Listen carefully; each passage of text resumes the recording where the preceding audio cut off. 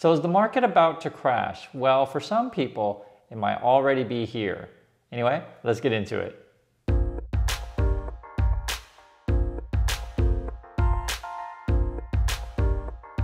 Hey everyone, this is Chris. Welcome to the channel. This is all about growing your account and growing your mind. So I hope everything's going great with you and everything's all right.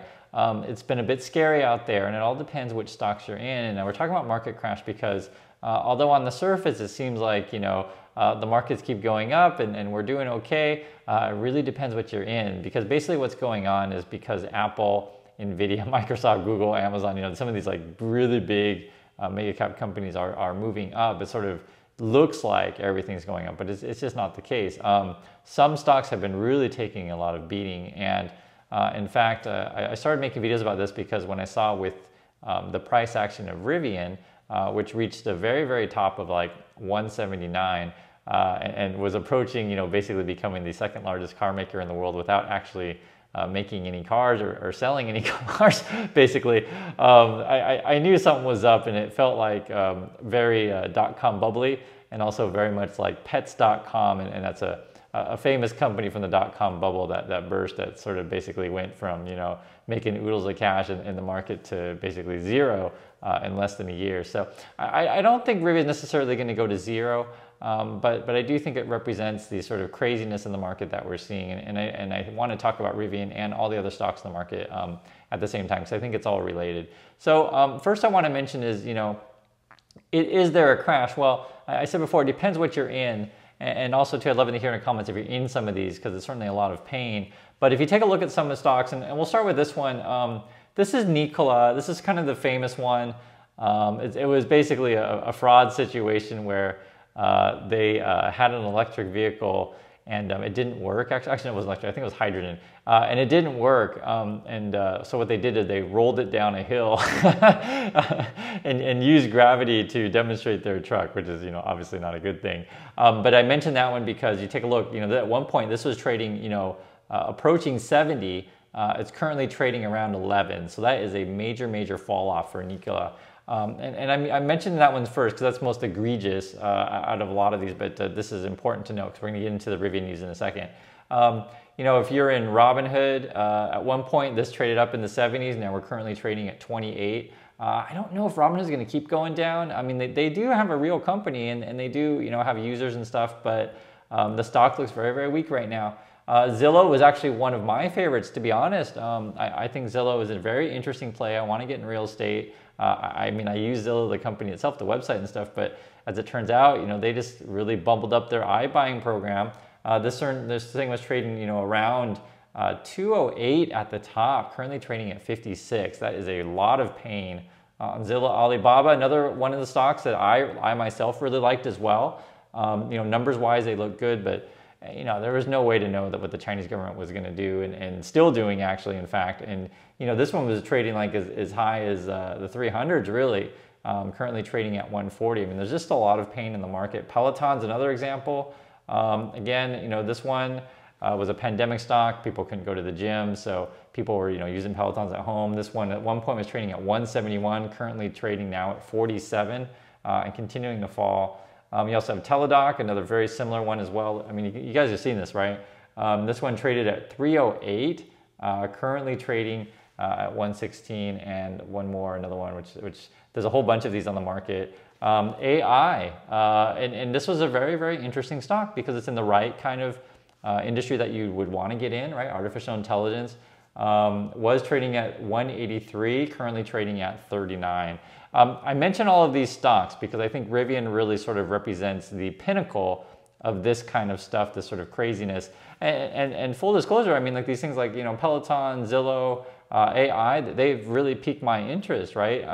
Peloton's a real company. They really do sell things, right? It's not, my imagination, but, it doesn't necessarily mean that you want to pay these crazy prices for stocks, right? You got to match the financials to the stock price if you want to do well in the market and consistently do well. Now with Rivian, I have no problem if people were making money on the way up. No problem with that at all. I will say, however, myself, I didn't get into it mostly because I knew it was way overvalued, and I would not feel comfortable holding it overnight. Now, day trading, I probably should have, right? I just didn't. I always felt like the floor would fall out at any moment.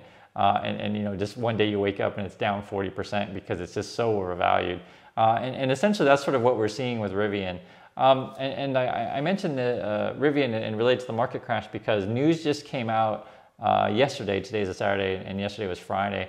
That really doesn't sound good. So the first one is one of the people, or some of the people, many of the people who really are bullish on Rivian always like to brag that Ford is back in Rivian. News just came out that Ford has canceled a deal that they had with Rivian to make a joint vehicle that is now off the table.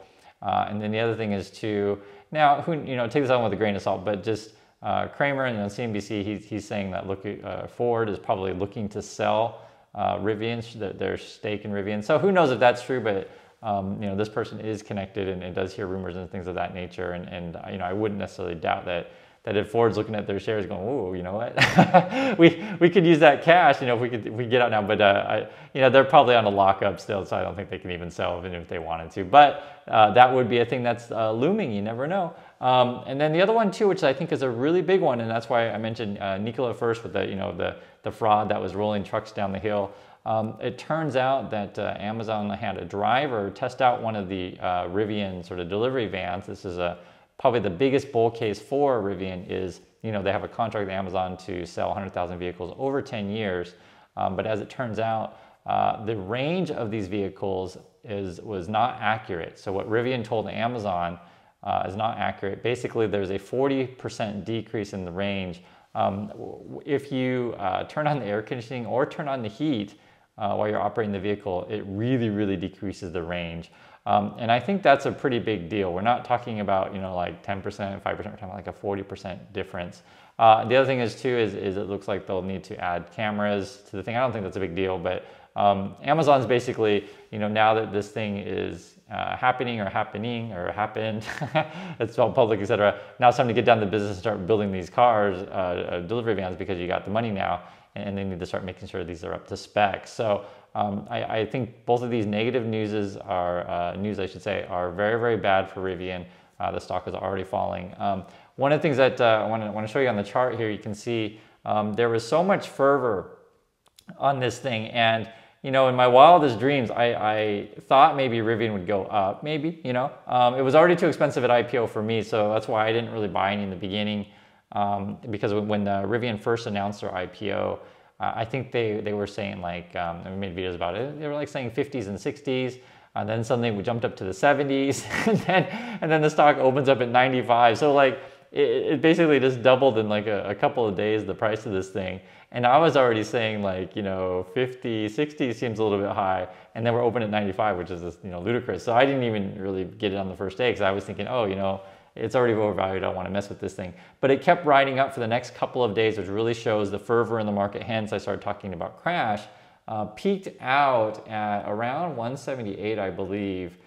Is currently trading at 128. And one of the things I think, just looking at it and comparing it to the car market cap of car companies, and you can see it here on the list, I would probably say, Rivian's maybe closer to like a Neo valuation, something of that nature, or maybe something like in the middle, like a Honda, something like that. So maybe around 50 billion, but something like what it's trading at now, it's just way too high.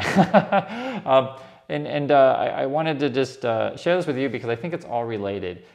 If we see people really want to get into this Rivian thing, they're like, you know what? I believe in this company. I believe, paying for the future. I don't care what kind of money they earn. It doesn't matter to me at all. And I'm just going to throw it up, my money in the market because, the stock keeps going up. That sort of represents there's just way too much craziness in the market, and it's sort of like basically trading Dogecoin at this point.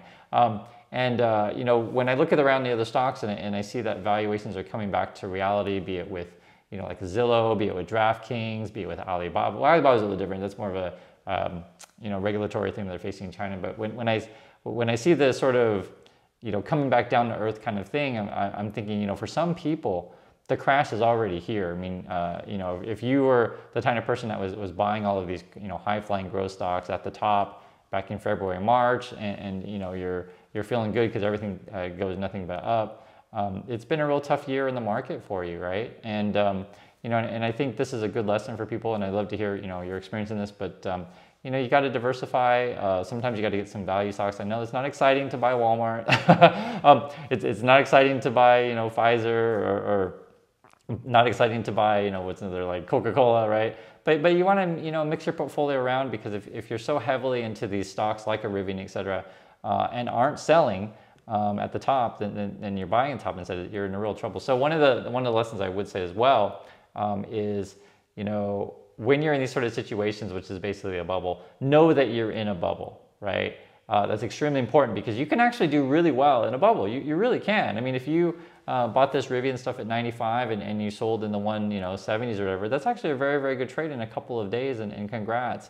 The problem is a lot of people sort of get caught up, and I myself get caught up in this stuff as well. You know, it's something I always joke with my wife about, how it's so tough to catch the very top of any stock or any trade, because you're just like, oh, it's going to go up more. Oh, it's still going up. And you just, like, you know, kind of was watching it. And then you get so enamored with, you know, how high can this thing possibly go? But, you know, so it's always just a good lesson, and comes with experience. Things just can't go up forever. I'll say, however, here's a big however. The other thing is, I started talking about, you know, some of these stocks that are really coming down.